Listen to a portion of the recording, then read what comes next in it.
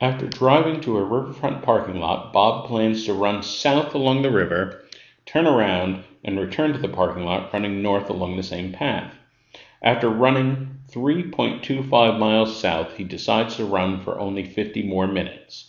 If Bob runs at a constant rate of 8 miles per minute, how many miles further south can he run and still be able to return to the parking lot in 50 minutes?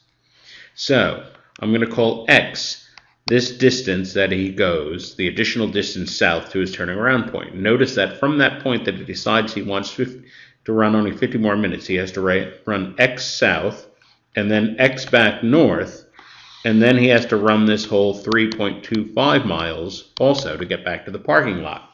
So the total distance run in that 50 minutes is X plus 3.25, or in other words, 2X plus 3.25. That is the distance in miles that he needs to cover. So now the question is, running at that rate, how fast does he go? Well, we know that he takes 8 minutes per 1 mile. So I'm going to set up a proportion. I want to know how many miles does he go in 50 minutes. 50 minutes he goes, I'll call it D. I don't want to call it X because then it will get confused with the other X. Cross multiply, I get 8D equals 50.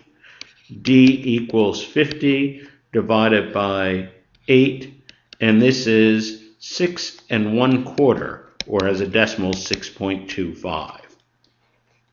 And so now I'm going to set this equal. In 50 minutes he runs 6.25 miles, and that must equal 2x plus 3.25 miles. So 2x plus 3.25 equals 6.25. Subtract 3.25 from both sides, and what we get is 2x equals 3. So x equals 1.5. So the distance he can run additionally is 1.5, and this is answer choice A.